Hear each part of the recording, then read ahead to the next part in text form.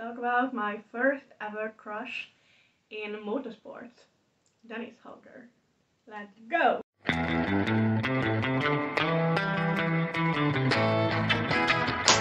Hey, you're watching Contentless Content. My name is Laila, and I am not wearing Dennis Hauger merch because it doesn't ship outside of Norway. So I found the next best thing. So if someone didn't make the connection here, Dennis is Norwegian. He's not just fucking with his fans that you can only accept my merch in Norway. And the shirt, well, he's in the Red Bull Junior program, so pretty great, huh? So even if I couldn't, a lot of people showed up wearing Dennis Hauger merch to the Hungarian Grand Prix, where I also went to. And why? Because that guy is a Norwegian magnet. He is one of the few drivers who compete under the Norwegian flag in formulas, the others being Ayla Adren, and that's it actually. So let's go Norway. For some reason, on every driver profile that I read about him, next to his name and his nationality, which I get since it's important for him too, there was his height. So let's see. So according to Wikipedia, he is this tall, 178. But Formula 1 thought, let's make it even higher, 181. But Red Bull wins with the highest bid, which is 182 here. So what's the deal with this really? Clearly Formula 2 measured him in the morning, Red Bull is trying to make him good, and Wikipedia is just telling straight up facts. This is the only reasonable explanation, guys, just saying. So yeah, we went through fans, looks, nationality. What am I missing? Oh yeah, his racing career. Then he's got his love for racing from his dad, who he accompanied for rallies and hill climb races since the age of 1. Later, after he finished potty training, he was looking for new challenges, so his parents got him a quad. At 2. You know what I did at 2 years old? This. It's almost the same, I mean, but still. Also, he fell and he still had the scar. So from this point of view, he had his worst crash at the age of 2, because ever since then he didn't get permanent injuries, except for his tattoos.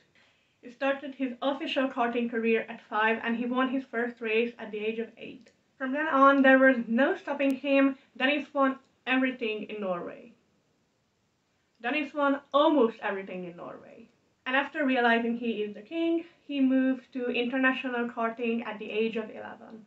He became the youngest ever DKM champion in 2016. I repeat, youngest ever champion. In 2018, he joined the British Formula 4 Championship, where he finished 10 out of 30 times on the podium, from which 4 were wins. He finished 4th overall and 2nd in the rookie standings. His season was really like this. Also, he kind of liked Croft Circuit. Then next year in 2019, he joined the German and the Italian Formula 4 Championship, and he managed to get 2nd in the German and 1st in the Italian one. He also participated in 2 races of the Formula Regional European Championship, where he finished 6th and 5th respectively. The next year, which was 2020, he was set to start his first ever Formula 3 season when, can you guess it? Can you guess it? Yes, COVID struck. And I completely forgot about it. Yes, I almost forgot about COVID, okay? So he sat around like everyone else for 2 weeks waiting for the quarantine to end. Then it didn't. So anyway, when the season did start, he was with Hightech Grand Prix and he finished 17th in the standings. In 2021, he joined Prema and managed to win the championship with them. Prema.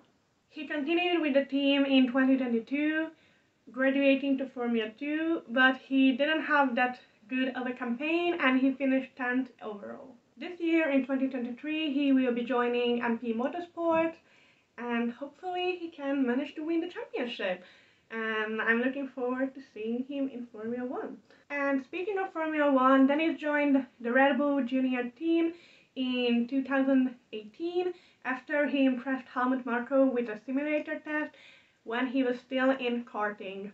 From then on, his relationship got better with Red Bull and they worked together, and they announced him as an official member in 2019, as I said before. I previously talked about the huge fan base Dennis has, but I haven't talked about sponsors. But he has a lot of them. He is, I think, one of the people with the most sponsors in Formula 2, and maybe I just don't speak Norwegian, but some of the things are pretty weird. Like Dennis's spicy nuggets. I mean, what? Also, this is something that doesn't come up with all of the racing drivers, but with Dennis I noticed that he really likes his home country. I mean, obviously everyone likes his home country. And I think this is because of the fact that Dennis is basically the only one who is bringing motorsport back to his country. I mean, not the only one, but the only one in formulas. Also, Dennis participated in the Porsche Carrera Cups, the Scandinavian edition, obviously, where he ended up with a few podiums, and he was there in 2021 and also 2022.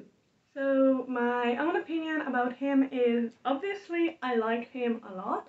He is one of my favorite racing drivers, and it's a big heartbreak for me that he will be leaving prema and I won't be seeing him in any more videos.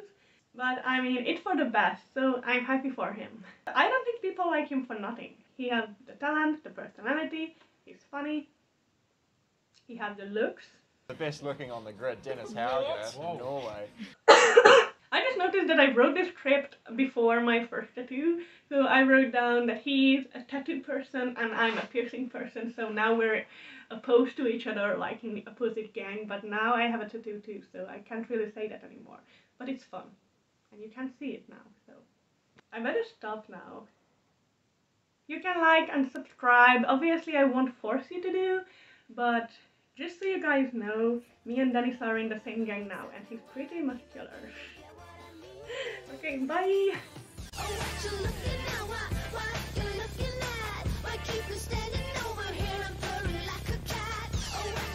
Also, we won the Kiss My Ass helmet back.